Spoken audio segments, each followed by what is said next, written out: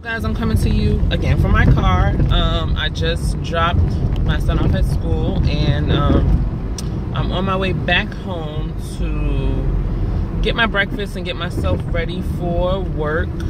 I didn't pack my lunch or snacks or anything because last night when I got home I was just so tired, so I just was like, you know what, I'll do it after I drop Christian off. So I made his lunch and his breakfast, and Shannon made the steak last night, so we didn't eat it, so that was just easy for me to pack up for him for lunch, and I'm gonna pack some for myself. He also made mashed potatoes, but I'm on a keto diet, I can't have mashed potatoes, so I sent the mashed potatoes with Christian and Shannon for their lunch. And for myself, I am going to, when I get home, make some spinach, some cream spinach with heavy whipping cream and cheese and spinach. So yeah, I wanted to come on here simply to tell you a funny story from yesterday. I don't know how funny it is going to be to y'all, but to me, it was hilarious. So, as I told you guys, I make bulletproof coffee in the morning. So the bulletproof coffee is basically coffee that you can have instant coffee, store bought coffee, home brew coffee, however you know get your coffee, with some added fats basically. So you can have coconut oil, you can have almond oil, you can have butter, you can have basically all the fatty oils that you can have on the keto diet, the butters you can have on the keto diet. You put them into the coffee, coconut oil, you put them into the coffee.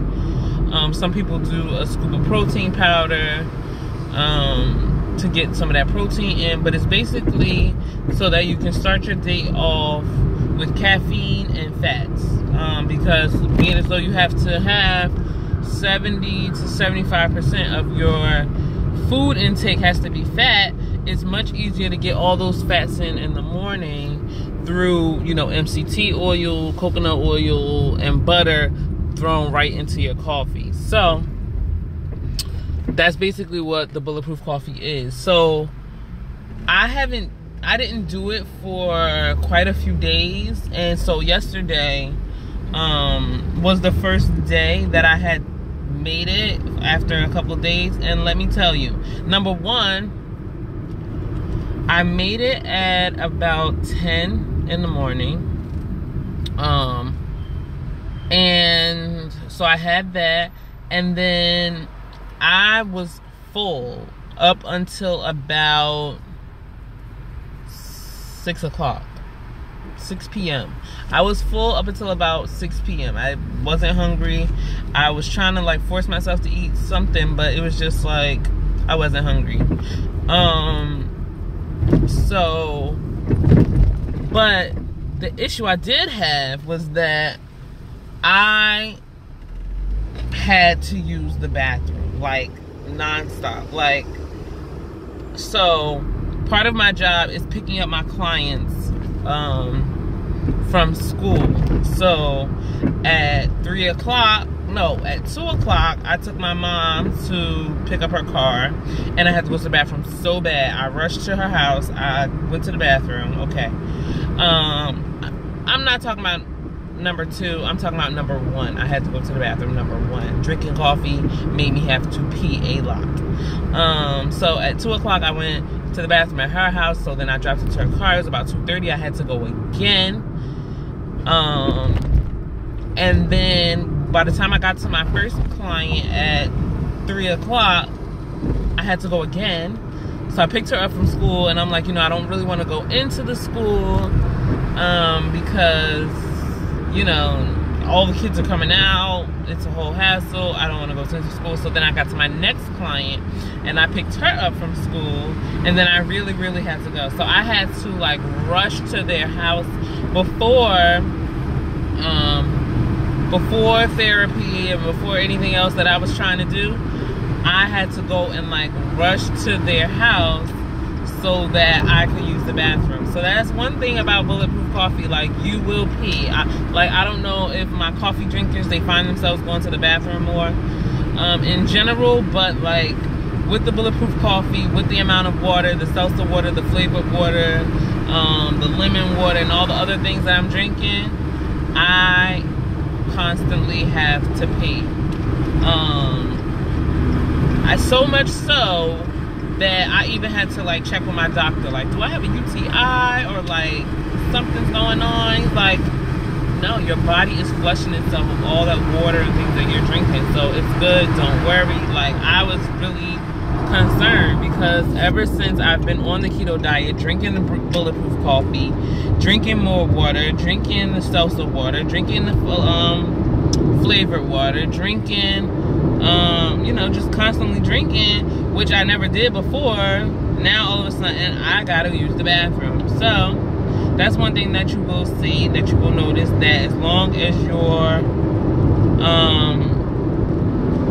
as your water intake is up, you're gonna feel like, you know, you just gotta constantly go to the bathroom. So schedule times in the day to drink water, as well as schedule times in the day to go to the bathroom. Make sure that like you try to go before you get on a roll and do a 45-minute drive, and then your next bathroom won't be for another hour and a half. So like make sure that you try to get to where you gotta go, do what you gotta do, drink your water, and constantly flush your system and things like that. So yeah, that was my funny story for the day, because like I almost didn't make it. After having both of my clients with me in the car, like I almost didn't make it to the bathroom. That, it would have been tragic. It would have been tragic. So just know, if you're gonna think about doing the keto diet, that going to the bathroom is gonna be one of those things that you start to, that will increase. Now as far as, I guess, as far as the other end, I don't poop as much. Like I said to you in another video, my doctor basically told me that because of the food that I'm eating, my body is basically using the nutrition from all the food, and so there's not much to come out. So the one wrong thing that I did, I'm gonna tell you this, is that I thought that there was something wrong with my digestive system. So I picked up like the Benefiber. I don't know if you guys have heard of that. I picked up some Benefiber, that's something that you add to like your water, like a scoop of it to your water, and it will add fiber. So I picked up that, and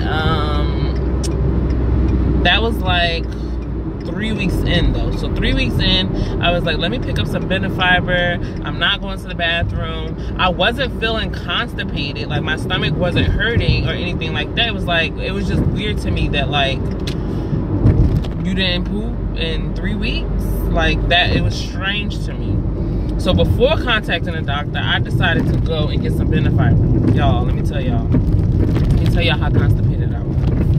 I was so, this is disgusting, listen, off the record, I was so constipated. Like my stomach was hurting. I'm sorry, my stomach was hurting. Like so much so that that was when I called the doctor. I was like, Doc, my stomach hurt. I took some Benefiber, and he's like, why would you do that? Why would you do that? That's all he could say. Like, why would you do that?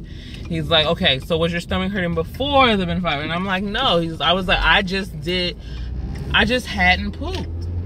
And he's like, so what? He's like, your body is using all the nutrients. If your body is using all the nutrients, there's nothing for your body to get rid of. There's nothing for your body to get rid of. So what is it that you were trying to poop out? And I was like, well, I thought that I was supposed to poop every day, 2-3 times a day. He's like, yeah, if you're eating trash, if you're eating things that need to come out, then your body, then you'll poop. And I'm like, mind blowing. I never even thought of that. Like, I never thought, you know, I thought that that's how you lose weight. I thought that if you eat and you poop and you keep pooping, the more you poop, the more you lose. Like, you know, nope, I was wrong. So that's the opposite end with the keto diet. You will pee more, but you will poop less. So you need to, you know, be prepared for that, and don't do what I did. Do not think that because you're not pooping, you have an issue, and go and get you some Benefiber, and then now you constipated and your stomach's hurting so bad that you gotta go to the doctor. So yeah, that's my story for y'all. It's a little bit gross on the other end, but you know, hopefully it will help someone through their diet to, you know, make sure that they're taking care of their body inside and outside. And, you know, stay blessed, stay subscribed, and stay focused, y'all. Thank you.